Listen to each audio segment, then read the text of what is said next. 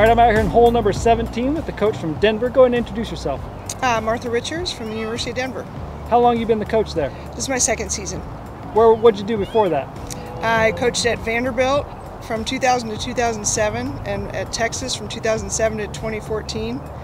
And then I took 7 years off and I was the athletic director at Aspen High School before I got back in. Wow, that's a pretty good history there. Yeah.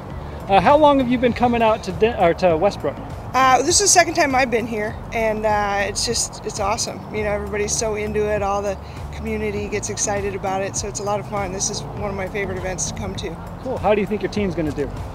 You know, I never really try to make a prediction. We're just going to go out there and try to play our best golf, and you know, hopefully we'll get hot with those putters and make a lot of birdies and end up on top. But it's hard to tell. You know, there's a lot of good teams here, so we just want to go out there and play our best golf. Good. What's been your favorite thing about Westbrook so far? Oh gosh, the people for sure, and the homemade chocolate chip cookies by far. Those are pretty good. Yeah, I'm from Wisconsin originally. I grew up there, so I love seeing all the Badger fans. So it's a lot of fun. Cool. Last question. Do you know the Denver fight song? No, I do not. We usually sing Country Roads.